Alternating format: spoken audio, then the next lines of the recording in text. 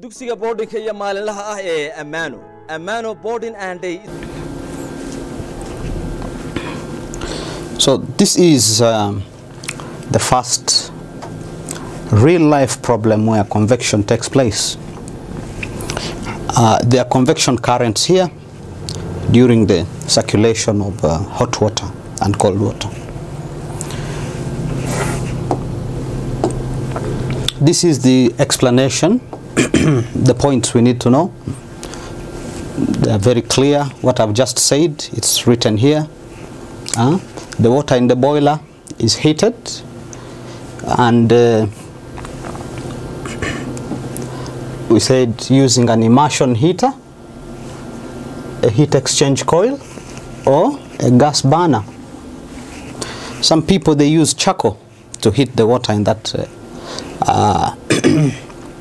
burner, in that boiler, sorry.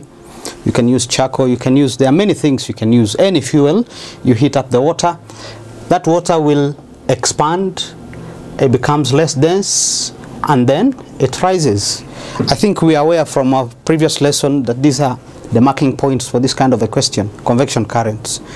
You heat the fluid, it expands, becomes less dense, and then it rises. Then the cold water, which was in the tank, in the loft, in the cistern, falls down to fill the place initially occupied by the hot water,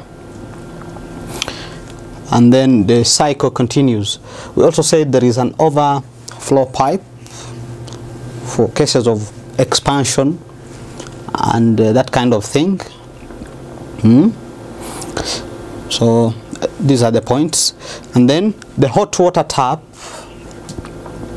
from the overflow pipe must be lower than the cistern tank to create a pressure difference. So we need that to be lower. Okay.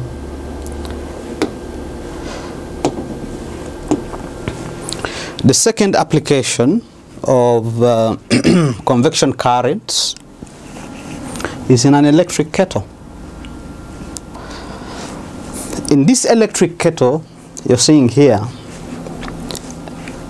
there is knowledge of convection. First and foremost, this heating element, what you're seeing here, must be placed at the bottom. Okay? So that's the first point I'm making here, that the heating coil has to be at the bottom. The reason that we place the heater at the bottom is to create convection currents. So here, when the water at the bottom heats up, it expands, becomes less dense, and then it will rise. So this water will rise.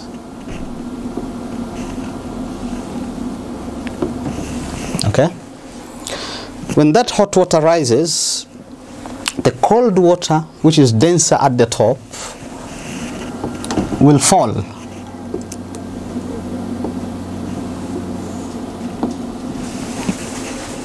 So in effect, convection current is created, and then this water will heat up uniformly.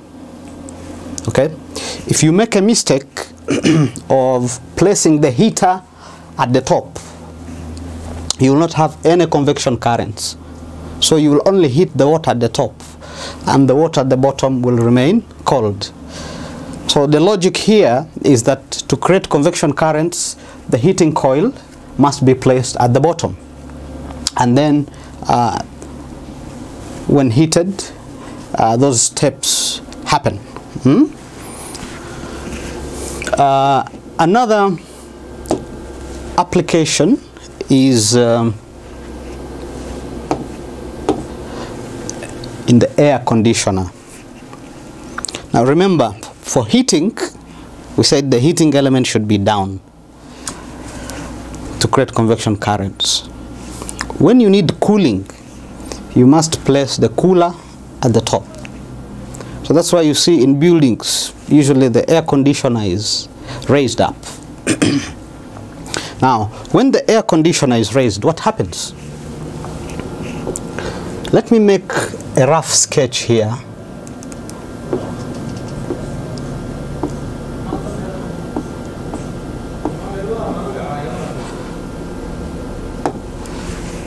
So let us say this is the front side of the air conditioner, which is raised up.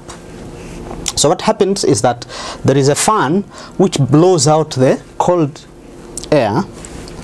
So that cold air, because it's very dense, it will fall, will go down. When the cold air falls, because it's denser, the warm air, which is less dense, will rise, and then it takes up more air to cool it. Then the cycle continues. So this air conditioner, the AC, will end up cooling the whole house or room uniformly by applying knowledge of convection currents. So the explanation is here. I have explained those things, but just to arrange your points, you can follow this.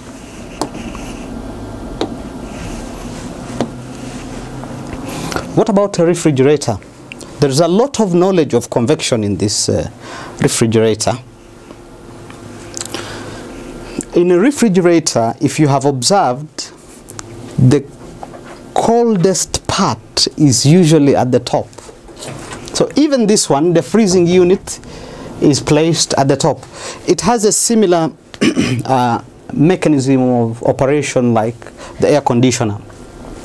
So the freezing unit, let us say it's this one here, must be at the top. And it's placed at the top to create convection currents. Now, when this air here cools down, okay, when that air cools down,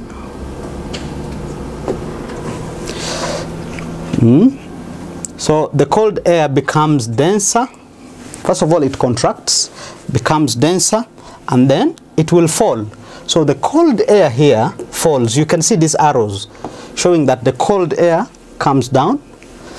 Now, the warm air at the bottom of the refrigerator will rise.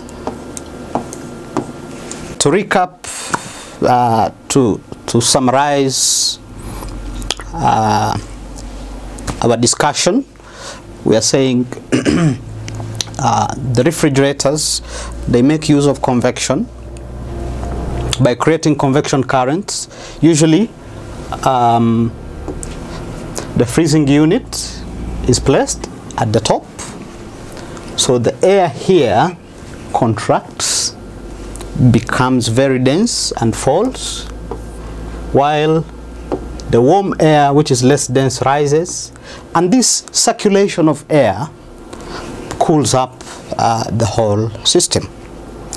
In the interest of time, we will stop here and continue from number 5 in our next lesson.